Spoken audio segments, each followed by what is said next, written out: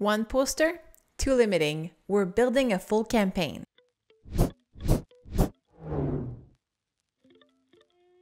Hi, I'm brand designer Izzy Poirier, and today we're creating a visual system for Design Festival, a fictional citywide design exhibition. The concept of Design Festival is museums, galleries, and public spaces coming together to offer a grand exhibition experience, where the city itself becomes the exhibition. For a campaign like this, a single visual won't cut it. We need a full campaign.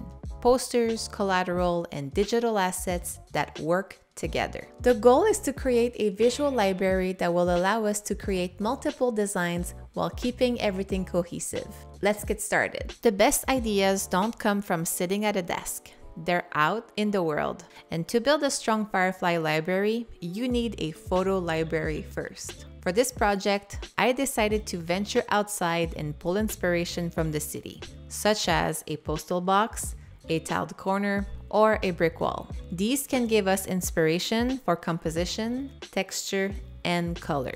When I'm out exploring to work on my photo library, I not only look for details that are often dismissed, but I also try to keep an open mind to absorb everything around me. I find that this helps me with my prompts and composition. I call this creative fuel.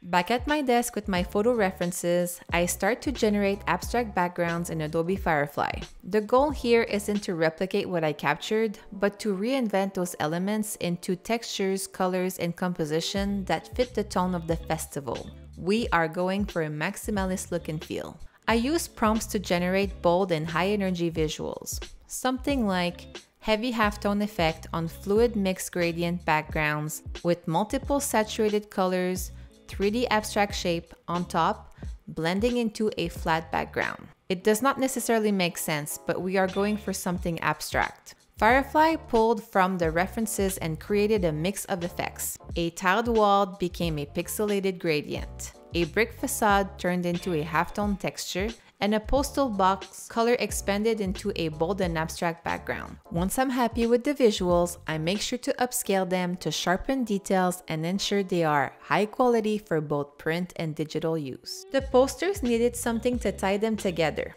A floating 3D metallic shape that would act as a signature element across the campaign. For this, I used a separate Firefly prompt. Isolated smooth metal, no texture, liquid bean with rounded edges, 3D silver metallic shape on a white background. Firefly generated variations of fluid metallic forms, and I selected one that felt sculptural and adaptable. This isn't for decoration, it is a unifying piece across all posters, appearing in different sizes and placements while keeping the campaign visually cohesive.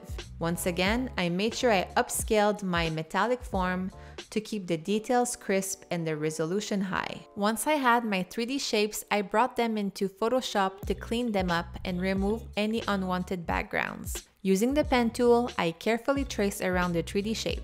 This method takes a little bit more time, but allows for extra precision, ensuring the edges are crisp and clean. Once the selection was complete, I converted it into an editable area, then invert the selection to target the background and removing the background. This way makes the edges seamless, giving me a clean cutout and no rough edges and no unwanted artifacts. This extra step keeps everything looking polished before moving on to the next design phase. And this is how you can take your everyday surroundings and turn it into a library of visual for your event campaign. Be sure to check out the free downloadable files in the YouTube description, and be sure to subscribe to the Adobe Live channel and stay tuned for more episodes.